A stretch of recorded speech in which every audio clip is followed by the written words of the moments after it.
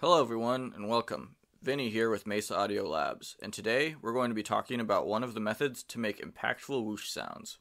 Here I have a whoosh that I recorded by swinging a meter stick. The first thing I'm going to do is pitch it down a bit.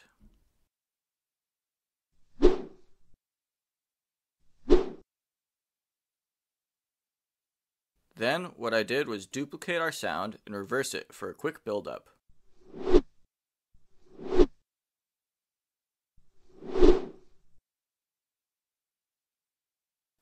Next, I'm going to add an EQ and boost frequencies that will enhance the overall feel we're going for. After that, I add in some reverb for size and space.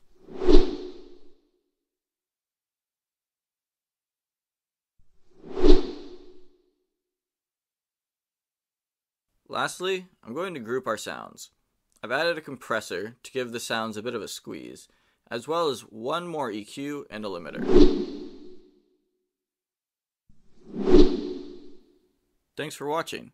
If you like this video and want more like it, leave a comment below, and don't forget to like and subscribe.